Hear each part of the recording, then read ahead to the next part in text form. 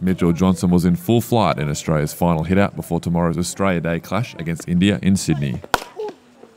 Johnson was back to his fearsome best in the SCG nets, but he won't play until the tournament final in Perth on February 1. And yeah, knowing how excited the Quicks get about Perth, I imagine he'd be pretty keen to have a crack there. Australia skipper George Bailey returned to the side after missing out in Hobart through suspension and says he could be the man to make way for Michael Clarke when he returns for the World Cup. If I'm not scoring runs and they pick him, then that's fine, isn't it? Like that's the nature of the game. You're scoring runs or you're not scoring runs. You get picked or you don't.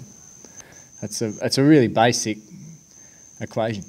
Mitchell Marsh played with Sydney Grey Club side Western Suburbs yesterday, and Bailey's impressed with the all-rounder and local paceman Josh Hazlewood. Another short hit out for him today. Once again, pace good, rhythm pretty good, so he's certainly keen to get back out there as well. There's nothing more Australian than cricket on Australia Day, and Bailey is looking forward to leading his nation in tomorrow's match. It's just a very enjoyable thing to do, I think, captain your country. Certainly tomorrow will be fun, captaining on Australia Day. That'll be a real buzz. In Sydney, Sam Ferris for cricket.com.au.